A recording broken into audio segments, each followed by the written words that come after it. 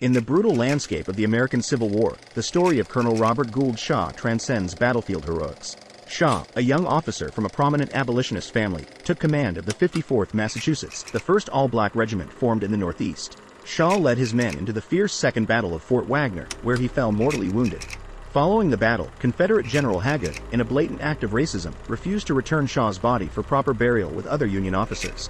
Instead, he intended Shaw's burial in a mass grave with his black soldiers to be an insult. However, this gesture backfired. Shaw's father, deeply proud of his son's dedication to equality, refused retrieval efforts, stating in a letter, "We would not have his body removed from where it lies, surrounded by his brave and devoted soldiers." News of the courage of the 53rd Massachusetts and Colonel Shaw inspired countless African Americans to join the Union cause. Their story reminds us that true honor lies not in outward displays but in the principles one stands for and the sacrifices made.